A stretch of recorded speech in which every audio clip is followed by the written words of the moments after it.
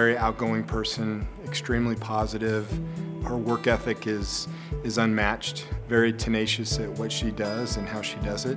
You know, when you're faced with adversity in our industry, that you fail probably more than you succeed, whether it's trying to obtain new business, close existing transactions that you're working on, and just her ability to find the solution, find alternatives, find ways to keep transactions together, just is something that she's got a unique ability to accomplish, and I think that's really led to her success.